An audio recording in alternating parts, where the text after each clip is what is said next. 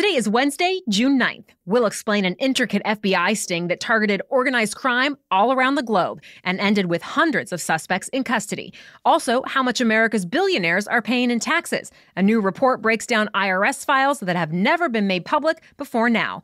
Plus, new incentives companies are using to attract workers, what was behind a massive internet outage, and how farmers help scientists uncover one of the world's largest dinosaurs. Welcome to The Newsworthy. All the day's news in about 10 minutes. Fast, fair, fun, and on the go. I'm Lacey Evans, filling in for Erica Mandy during her maternity leave. You ready? Let's do this. More than 800 suspected criminals were taken down in an elaborate global sting. This week, the FBI explained how law enforcement pulled it off. For 3 years, the FBI has been running a secure messaging app called Anom with the help of police in other countries. It all started when the FBI recruited a former drug trafficker to become an informant. With that person's help, the FBI was able to distribute Anom to drug gangs and other criminal groups. And over time, word of mouth made it more and more popular in criminal circles. They've allegedly been using it to arrange international drug shipments, coordinate arms and explosives trafficking, order contract killings, and more. All the while, law enforcement officials were copied on every message. By the time Anom was taken down this week, authorities had collected more than 27 million messages from about 12,000 devices in more than 100 countries. Hundreds of people were arrested, mostly in the last couple days. Drugs, guns, cash, and cars were also seized. Also, some police say they prevented dozens of planned killings. And they've learned some of the methods criminal gangs have been using to get around the laws. Officials call it one of the largest and most sophisticated law enforcement operations of all time. The first congressional report on the Capitol invasion lists dozens of intelligence failures, miscommunications, and security lapses. A bipartisan group of senators put this report together after a series of oversight hearings. They also reviewed thousands of documents and written statements from 50 Capitol police officers. In the end, the report blamed the FBI and Homeland Security Department for not properly warning about potential violence targeting the Capitol. Remember, FBI agents did see threats on the Capitol in an online thread, but it only sent a warning about them to law enforcement agencies the night before, and many officials say they never saw it. The new report also laid out some recommendations. For example, for the Capitol Police Chief to be able to call in the National Guard in an emergency instead of going up the chain of command. Congress would have to pass legislation to make that change, though. Other recommendations include better training for Capitol police officers, a review of how intelligence agencies handle social media posts, and more.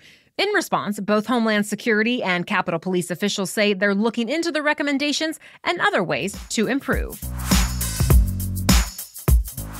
It's being called the most significant industrial policy legislation in decades, and it's getting bipartisan support in Congress. The Senate overwhelmingly passed a bill to boost government spending on technology, science, and research. It would cost nearly $250 billion over the next 5 years. The idea is to help the U.S. better compete with new technologies out of China and other countries, and it would specifically set aside $2 billion for those semiconductor chips that have been in short supply recently. Supporters say it's necessary to protect critical supply chains and keep the U.S. a worldwide leader in innovation.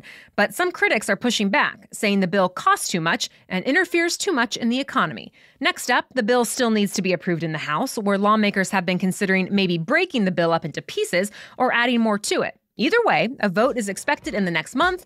If it passes, President Biden says he'll sign it into law. It turns out the 25 richest Americans have been paying just a small fraction of their wealth, if anything, in federal income taxes. The news organization ProPublica got hold of IRS tax data from 2014 to 2018 and published it this week.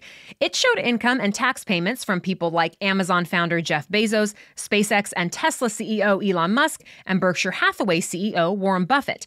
During those 5 years, they reportedly saw their wealth rise by more than $400 billion. But the article says they paid a true tax rate of only 3.4% on average.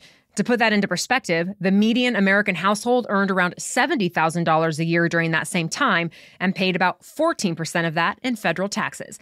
But the billionaires aren't doing anything illegal to get a lower rate. ProPublica explains it all comes down to legal loopholes. A lot of the time, their wealth is based on the rising value of stock and real estate, and that's not considered taxable unless their assets are sold. This information comes out at a time when President Biden is proposing overhauling the tax code so the richest Americans Americans and corporations pay more. But many Republicans have been fighting him on that, saying that would hurt the economy. By the way, the IRS, FBI, and others are now investigating how this all got released in the first place, since taxpayer information is supposed to be confidential. And there could be criminal penalties for IRS employees or others who release that kind of information. You might be able to travel to some international destination soon, even with the U.S. government's blessing.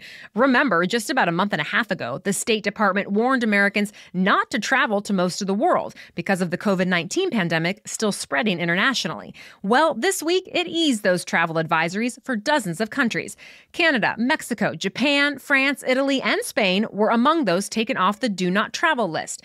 They're now listed in the Reconsider Travel category, since there is still some risk. The State Department says it made this change to more closely align with the CDC's updated COVID-19 safety guidelines. To be clear, the CDC still says anyone who's traveling overseas should be fully vaccinated. More news is coming up, but first, a quick break for our sponsor. Here's your main host, Erica Mandy, to talk about BetterHelp. If there's anything stopping you from being and feeling like your best self, then why not give BetterHelp a try? You can talk to someone when and how you want, on your own time, at your own pace, and you choose whether you talk through text, chat, phone, or video. Of course, everything you share is confidential. There are counselors for everything you may need, including anxiety, family conflicts, grief, stress, and more. BetterHelp will assess your needs and then match you with your own licensed professional therapist, and you can start communicating in less than 24 hours, all without any offices or waiting rooms. And it's easy and free to change counselors anytime to make sure you get the right fit for you. If you've ever thought of giving this a try, now is the time, because the Newsworthy listeners get 10% off your first month just by visiting betterhelp.com/newsworthy.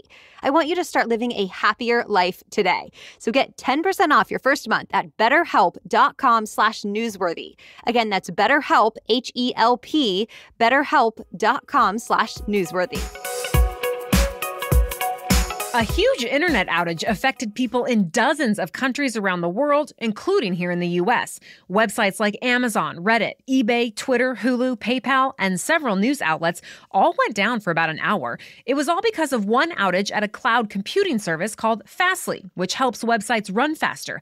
The company said it was a technical issue that caused the outage, not a cyber attack. It didn't go into more detail, but said the issue had been fixed. Still, experts say the glitch raises questions about whether it's smart to have a limited number of companies controlling such large swaths of the internet.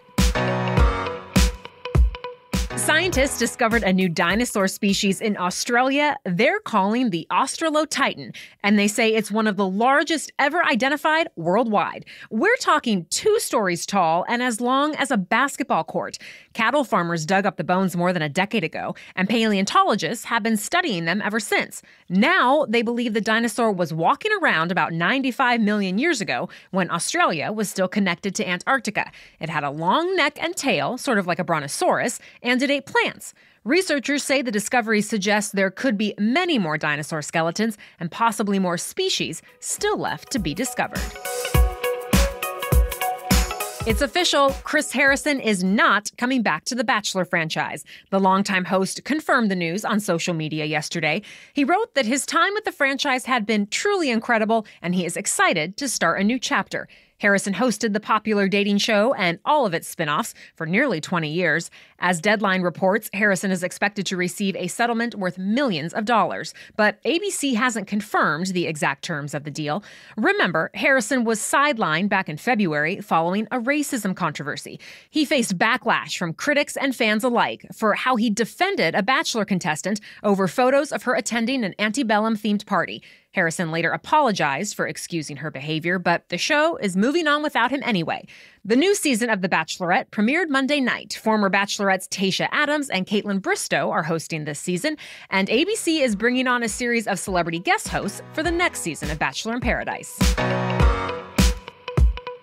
For the first time in its history, Maxim magazine picked a Black woman as the sexiest woman alive. It chose singer, actress, and director Teyana Taylor. She most recently starred alongside Eddie Murphy in the Coming to America sequel. Taylor's cover shoot was a little unusual, too. She says she raced to it after dropping her daughter at school. She was wearing sweatpants, an army jacket, and almost no makeup, and that's the outfit that appears on Maxim's cover. Taylor said she was surprised but thrilled when the photographer didn't want her to get glammed up.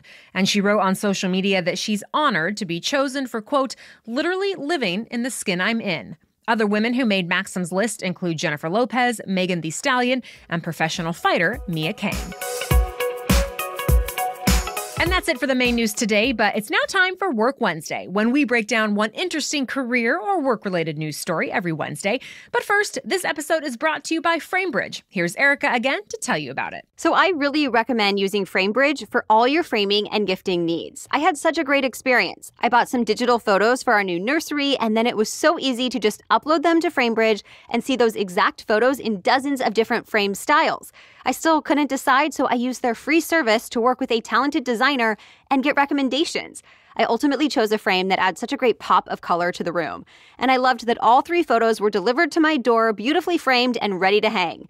Or if you need help creating the gallery wall of your dreams, you can work with the design team for that as well. And with Father's Day right around the corner, FrameBridge makes the perfect gift. Just upload your photo and order by Tuesday, June 15th to get guaranteed free delivery in time for Father's Day. Select gifts ship next day. Order a custom gift for any dad in your life in just minutes by going to framebridge.com and using the promo code Newsworthy to save an additional 15% off your first order. Go to framebridge.com with the promo code Newsworthy. Framebridge.com, promo code Newsworthy. Thanks, Erica. Now back to Work Wednesday. For the first time in a generation, workers and job seekers are gaining an advantage over employers. The New York Times points out companies are becoming more willing to pay more, show more flexibility in where and how people work, and take chances on people who don't have traditional qualifications. In fact, the May jobs report found average hourly wages have risen faster than at any other time since the 80s. And the number of jobs with starting bonuses has doubled since a couple years ago. Also, a recent study found the number of job listings that say no experience necessary is up 2/3 over 2019 levels. This is all because businesses aren't getting enough candidates for open positions. The Labor Department released a new report this week that says there were more than 9 million job openings in the U.S. in April, and that's an all-time record. The most openings now are in the industries most hurt by pandemic lockdowns that have since been lifted, for example, at hotels and restaurants.